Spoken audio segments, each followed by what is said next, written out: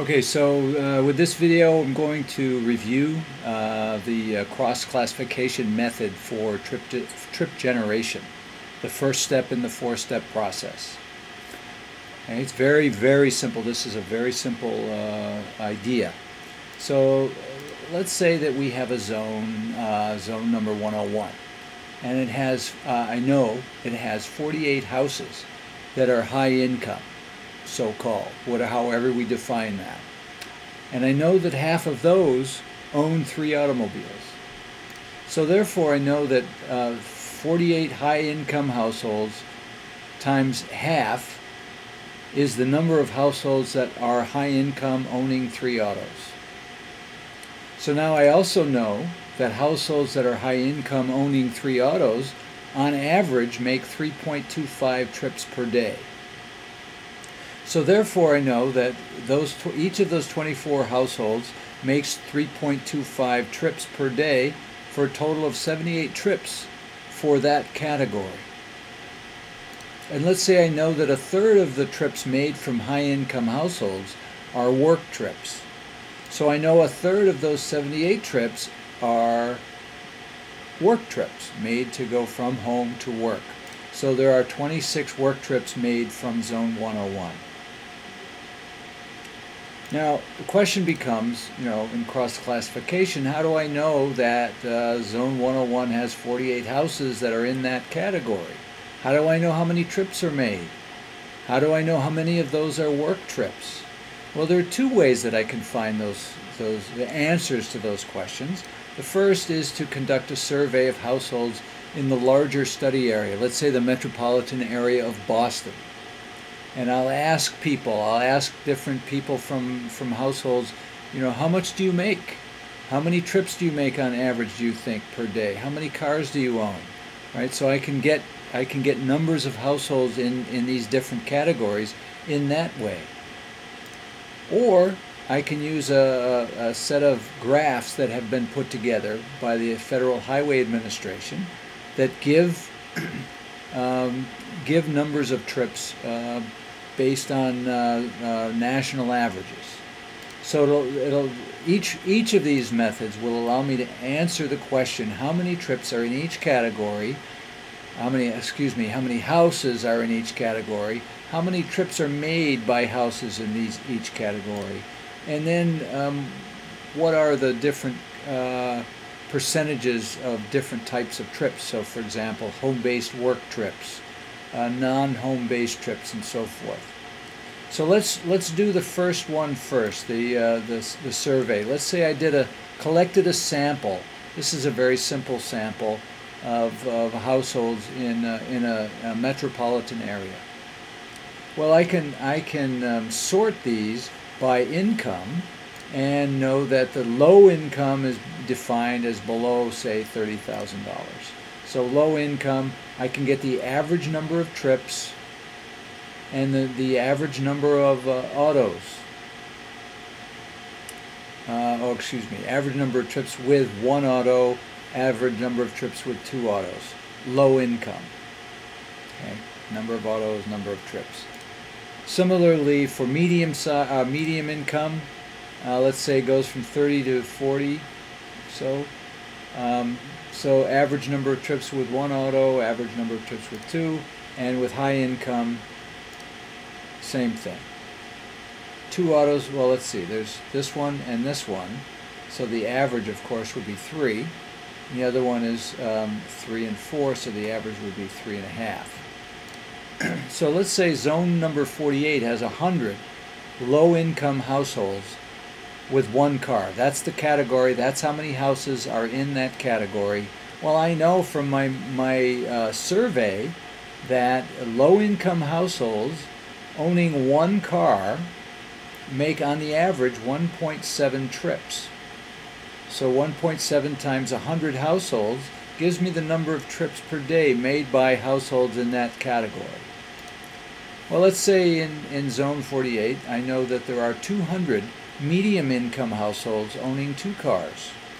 Well, from up here I know medium-income households owning 2 cars make 2.5 trips per day on average. 2.5 times 200 will give me the number of trips per day in that category. And I can do that for all of the different categories and add them all up. And that'll give me the total number of trips generated in each zone.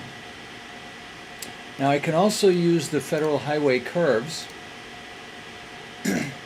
So for a given zone, all I need to know is the number of households in the zone and the average income in the zone. That's it. That's all I need. So I have a set of graphs that give me percent of households in a category, income category, percentage of those households based on number of autos, and that's it. So I can find the number of households in a category, in income and auto ownership category from the curves, and you'll see an example of that in a minute. Now the number of trips is based on the number of households in a particular category again, and times the number of households. That's it. So we'll go through that with the graphs. So the graphs give a percentage of households in different income categories based on the average income. They give a relationship between auto ownership and percent households in each income category, and the number of trips per household. Right? And also a percentage of non-home base, home base, and so forth. So they give everything to you. So I can fill out this table.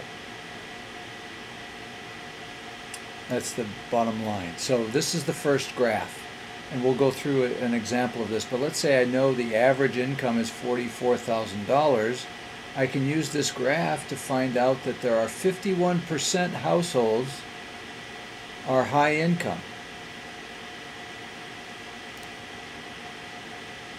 Okay.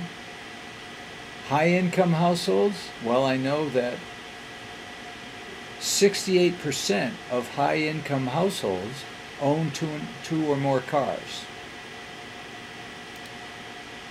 And I know that for high income households, owning one car, let's say, there are about 12 or 13 trips per household made each day. And I also know for high-income households that the percentage of home-based other trips is about 48–49%. Okay, so let's do a quick example. Let's say we want to know the number of home-based work trips for medium-income households residing in a zone that has 400 households in it, and its average income is $44,000. So we're going to use this first graph to find out the number of households in the category. So the average income is $44,000. The percentage of households that are medium income is 40%. 40%. Okay? So that's the percentage of households that are medium income. Now the percentage of households in medium income that own 0 autos is 4, 2 or more autos is 38, and 1 auto is 58.